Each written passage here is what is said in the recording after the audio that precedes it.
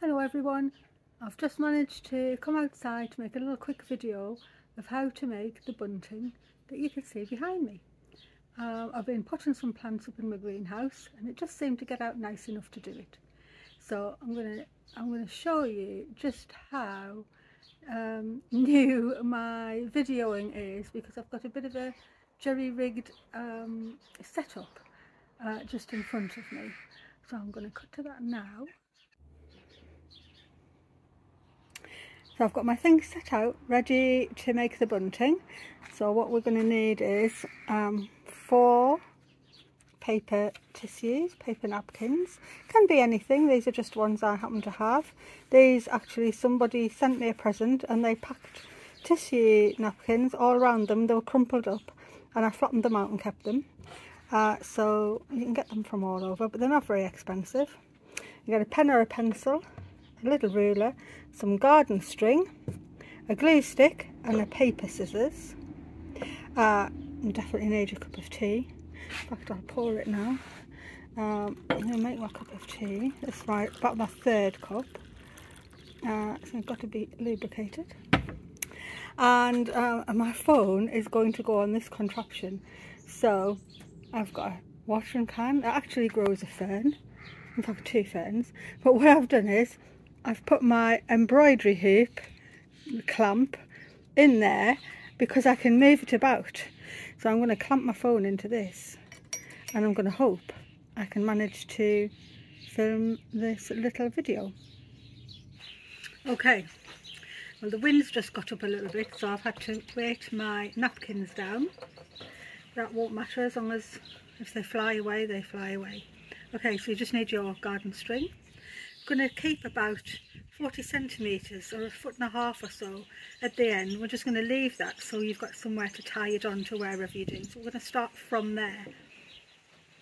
Take your first napkin. You can see it's folded into quarters, so we're going to leave it in quarters.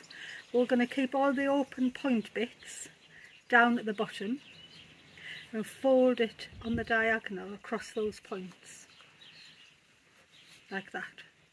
I'm going to just mark it. I wouldn't normally mark it, but this is to give you an idea. About 2.5 inches, and that is 6.5 centimetres up. And if you really want to, you can draw a line from the mark down to the point. If you want to be, you know, knowing that you're making the right line, but really it's not a stressful thing. It's just cutting a line. So don't worry if you don't want to mark it, it doesn't matter. You're going to take your scissors, cut from the point up towards your mark. Don't throw these away, we will use them.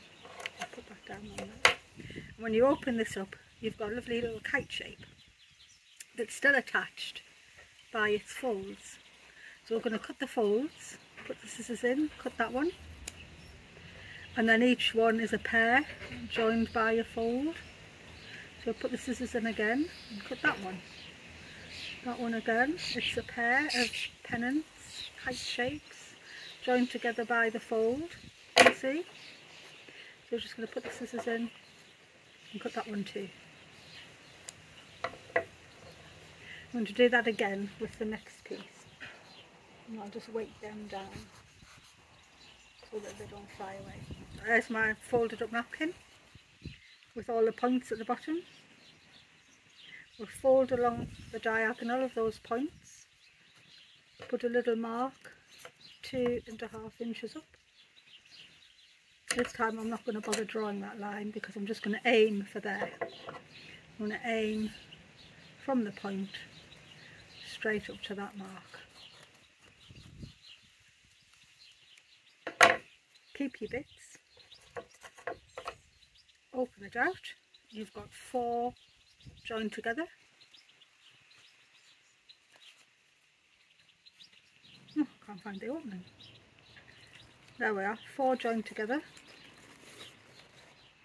All you need to do is just keep it in its little folded up napkin way, put your scissors in and cut through the fold. And then again, put your scissors in and cut through the fold there and put your scissors in and cut through the fold there too. Give you 4 kite shapes. Put my scissors on there. So to make the bunting, all we're going to do, we're going to leave that little end so you can tie it on. I'm going to take one of our kite shapes and turn it over so the front face, the pretty bit, is away from you.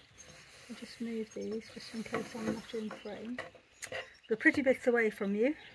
I'm going to take our glue stick and just put a piece of glue down along those points there, right away along, and one little dab on the point.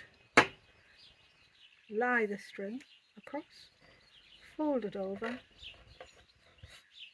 press it down.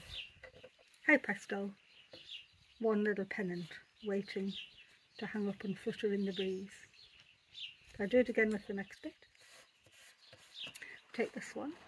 Are they cut apart? Yes, they are. So pretty side down. I usually leave about 2 inches apart from the previous one.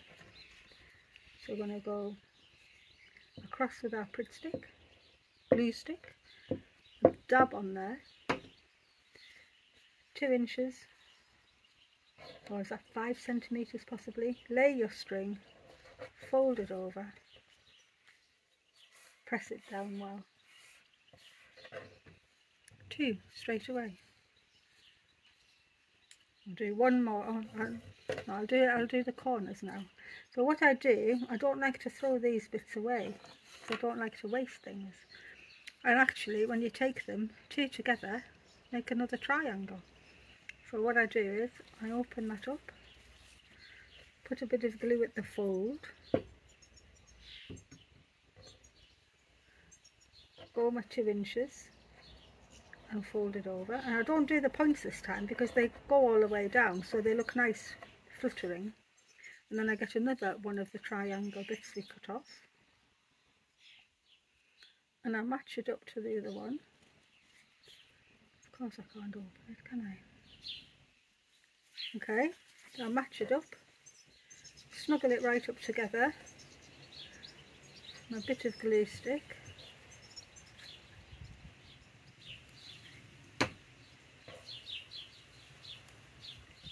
and fold it over the string, and there's another one. I'll try and get them right up next to each other. That's just the way I like to do it. So when you hold them, the little points, because they're not glued together, they flutter really nicely. I'll do one more. I'll do one of the lovely pansies. So you can do what you like. You can do random.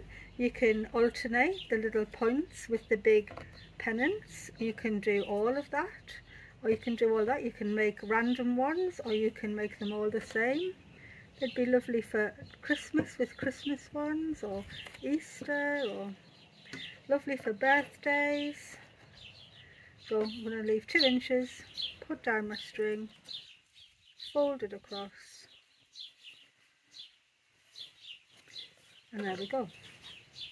So actually, I've already done that in a minute. I'm going to carry on and finish that, and I'll show you what it's like when I'm done. Here it is, hanging across the corner in the yard, looking very pretty. And I didn't even take 4 napkins. I've still got, I could probably make the same amount again nearly. But they hang really pretty. The 2 corners that you cut off, they look pretty. No waste. 5 minutes. I hope you do that. Have a go. And make your garden pretty, or your yard, or your house. You can have bunting anywhere you like, especially when it's not really costing you very much. Bye for now. Thank you.